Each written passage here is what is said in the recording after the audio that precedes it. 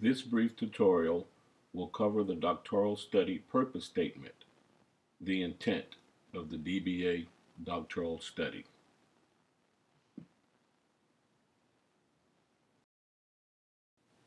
In this video, I will discuss the intent of the purpose statement and provide a detailed discussion on the required elements of a well-written purpose statement. These elements are the methodology, the design, the independent and dependent variables for quantitative and mixed method studies only, the population and justification for targeting this population, the geographical location, and the social change implications. Examples of quantitative and qualitative purpose statements will then be examined and a helpful checklist will be provided. Finally, a concise summary will be presented. The purpose statement is a concise depiction of the intent of your study. It is a very important statement in the study and needs to be specifically presented. The purpose statement must map to the rubric. The purpose statement indicates why you want to do the study and what you intend to accomplish. The purpose statement sets the objectives, the intent, or the major idea of a proposal or a study. This idea builds upon a need as identified in the problem statement and is ultimately refined into specific research questions. In essence, the purpose statement is a mini story that sets the stage for your doctoral study. The DBA rubric indicates the purpose statement should not exceed 250 words. These 250 words should comprise the following 6 elements.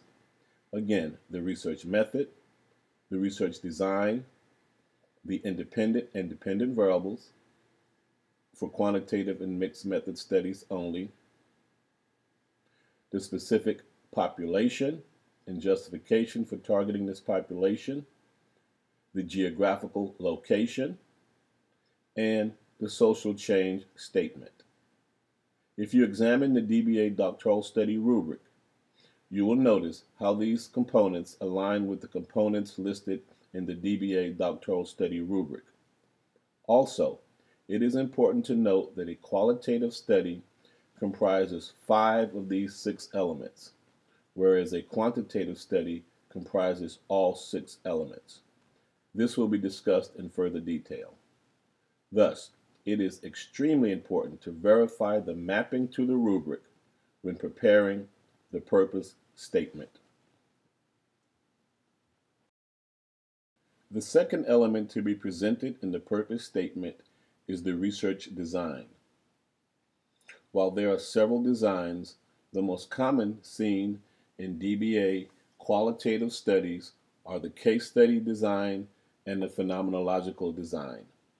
Note, those using the case study design must obtain data from at least 2 sources. Data collection is often part of the design, and the student needs to succinctly note the data collection in the purpose statement.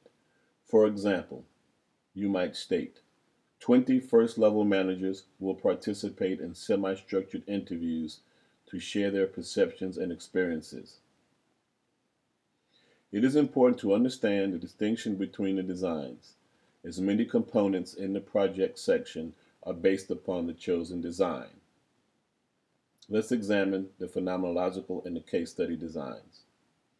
The purpose of the case study design is to explore a bounded system or a case or multiple cases over time through detailed, in-depth data collection involving multiple sources of information in rich context. On the other hand, the purpose of a phenomenological design is to describe the meaning of the lived experiences for study participants about a concept or phenomenon.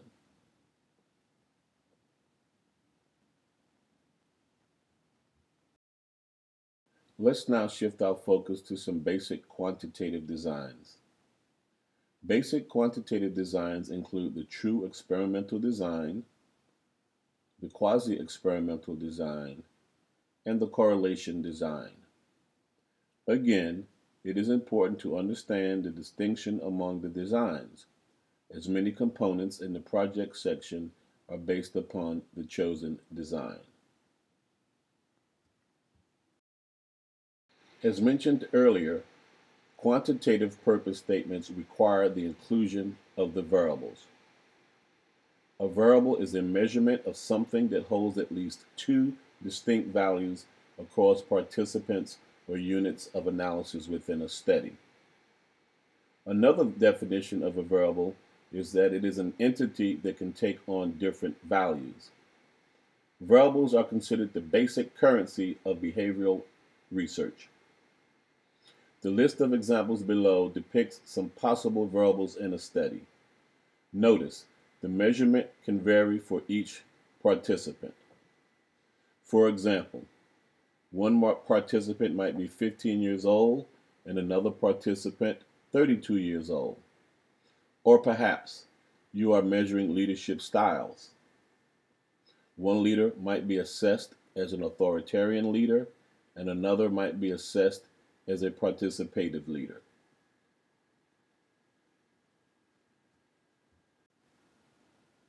There are two basic types of variables, independent and dependent. Independent variables are variables that you expect to be related to or have some impact or influence on the dependent variable. The independent variable can be manipulated, such as in a true experimental design, or it is often a fixed value, such as in a quasi-experimental or correlation design. The dependent variable is the variable whose value is dependent upon the level or measurement of the independent variable. The dependent variable is also known as the outcome variable. The model presented depicts a graphical portrayal of the relationship between the independent and dependent variable. In this example, leadership style is shown to be a predictor of or influencing factor of gross revenue, the dependent variable. Notice how the variables are presented in temporal order. That is, the independent variable is presented before the dependent variable.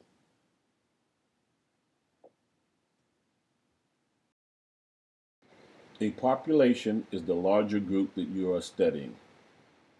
The population is the fourth element that you must include in your purpose statement. The population is not to be misconstrued as a sample or your study participants. You will select your sample or your study participants from this larger population. For example, your population might be all small businesses in New York. You will, however, select a subset of small businesses in New York to serve as your sample or participants. The figure depicts the population on the left and a selected subset or sample on the right. Remember, you are to address the broader population in this component of the purpose statement.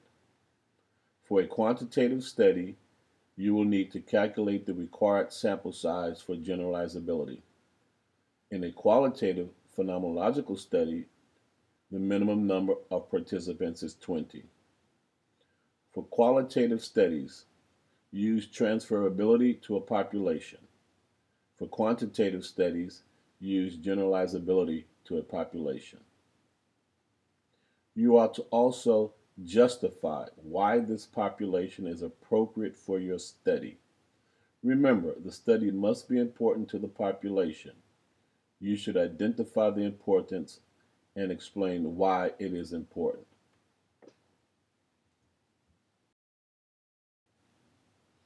The fifth required element is a statement of the geographical location.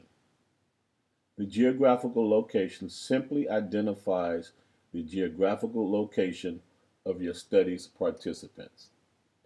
The participants might be in a particular country, state, or city.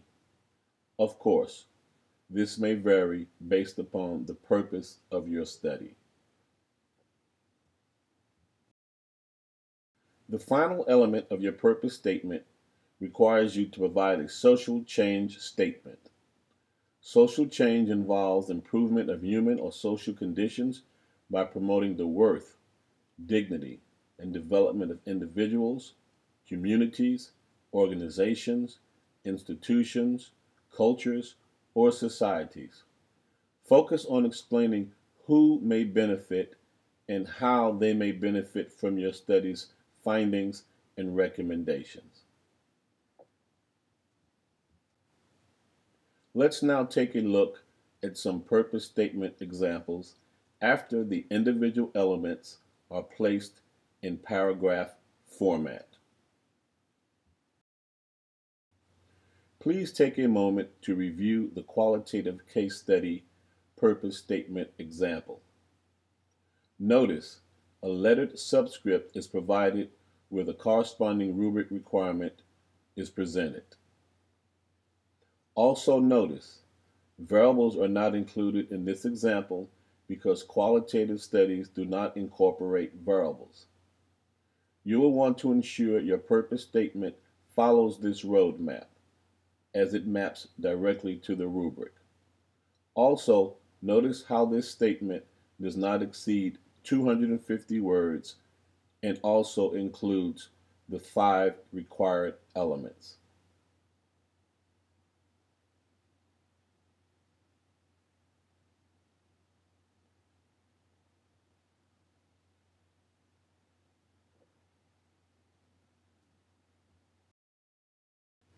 Please take a moment to review the qualitative phenomenological purpose statement example. Again, note a lettered subscript is provided where the corresponding rubric element is presented. Again, notice variables are not included in this example because qualitative studies do not incorporate variables. Also notice that this example does not exceed 250 words and it also contains the 5 required elements. You will want to ensure your problem statement follows this roadmap as it maps directly to the rubric.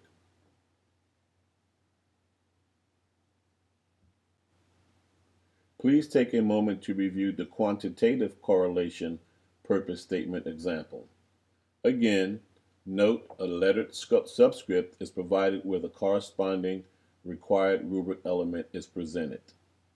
However, notice in this example, variables are included because quantitative studies must incorporate independent and dependent variables. Also, it is vitally important that correlation designs examine more than one independent or predictive variable. Simple bivariate correlations are not appropriate for doctoral level studies. In this example, you will see there are 2 independent variables, which are leadership style and size of business. You will want to ensure your purpose statement follows this roadmap, again, as it maps directly to the rubric.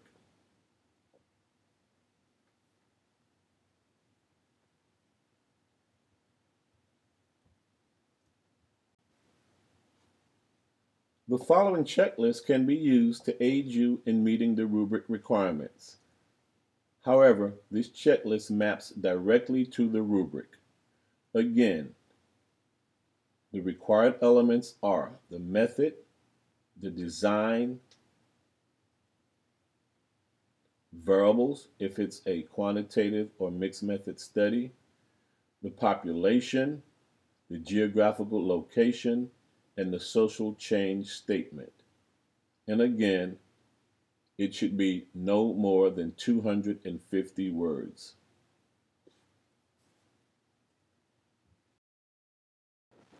In this tutorial, I have discussed the intent of the purpose statement and provided a detailed discussion on the required elements of a well-written purpose statement. The elements addressed were the methodology, the design, The variables, again, for quantitative and mixed method studies only, the population, the geographical location, and the social change implications.